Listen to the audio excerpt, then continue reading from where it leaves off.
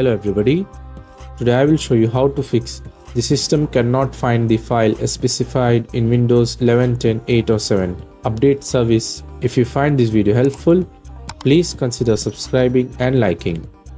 Go to Windows search bar, type run, click and open it, type regedit, click on OK. Copy the registry path from description and paste it. Click enter. Go to Windows search bar, type services, click on Windows Update, copy the service name, add slash and paste your service name in registry editor.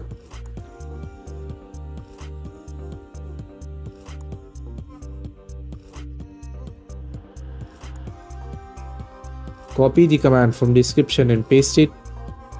Paste that command in value data. Click on OK.